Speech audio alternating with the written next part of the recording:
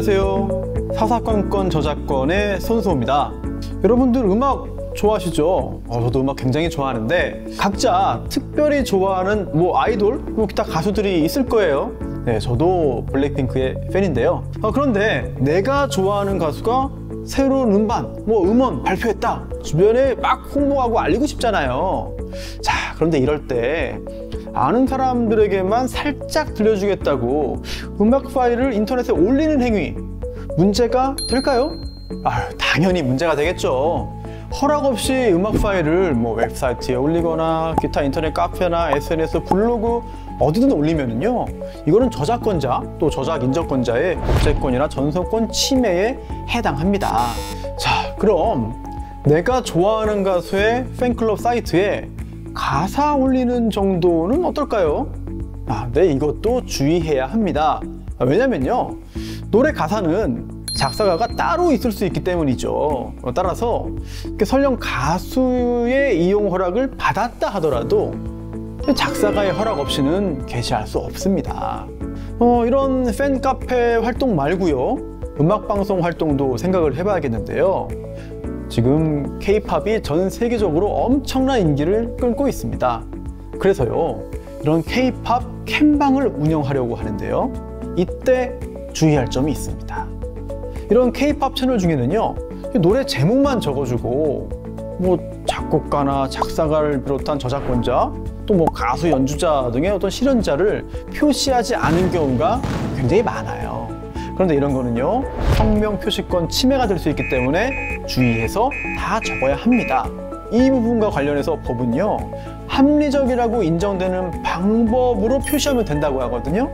따라서 방송 중에 직접 이야기를 해주거나 아니면 자막을 삽입하는 형태로도 할 수 있습니다. 이 부분 참고하시면 좋겠네요. 유튜브 영상에 내가 직접 연주한 음원을 사용하려고 한다.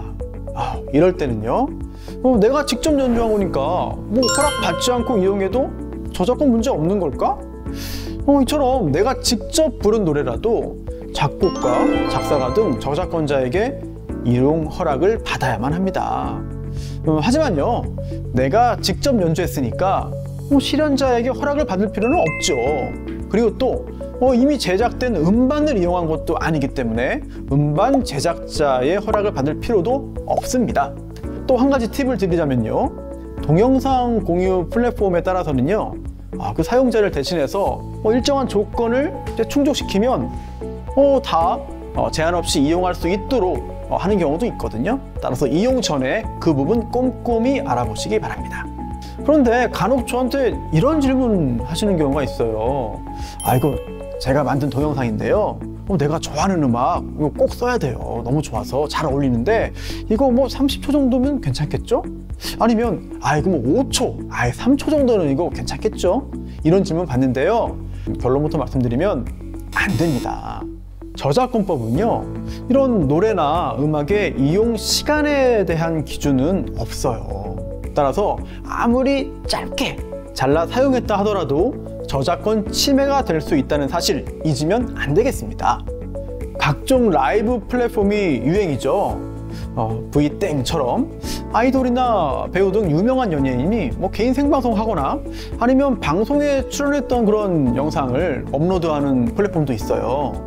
그런데 이 영상을 이제 주변인과 공유하거나 아니면 너무 좋아서 이제 개인 SNS에 올리는 경우 대단히 많습니다.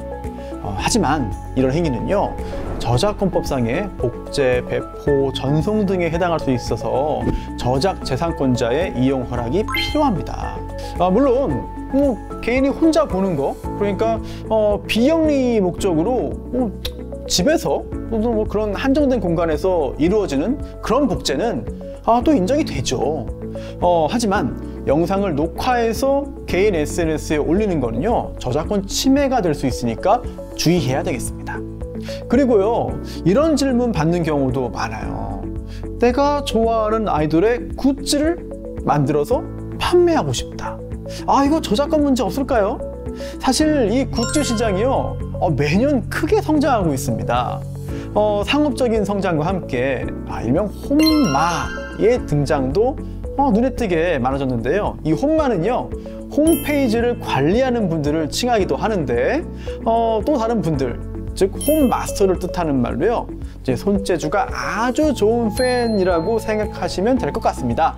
이런 분들이 판매하는 굿즈는요, 소속사가 만들어서 의뢰해서 직접 판매하는 공식 굿즈와 대비해서 비공식 굿즈라고 부르는데요.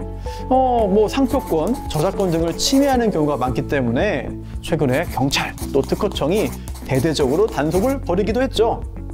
그럼 개인이 굿즈를 만드는 것, 이게 문제가 되느냐?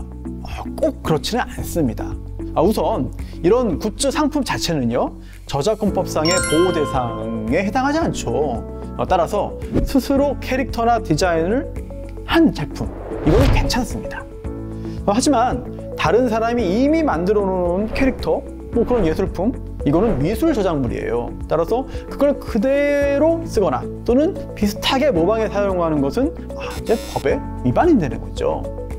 그리고 또 문제되는 게 있습니다. 바로 사진인데요.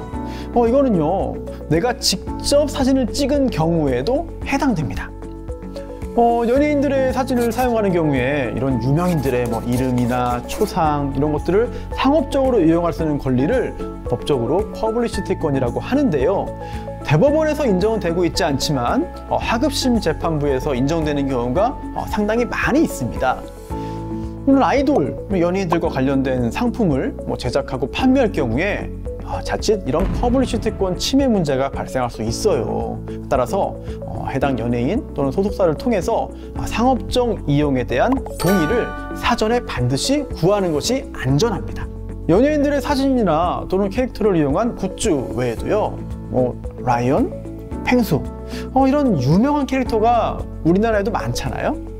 얼마 전에 미국의 유명한 디자이너죠, 릴리 친이 내가 디자인한 강아지 캐릭터를 무단으로 사용한 국내의 유명 온라인 쇼핑몰에 저작권 침해를 이유로 고소장을 제출했습니다.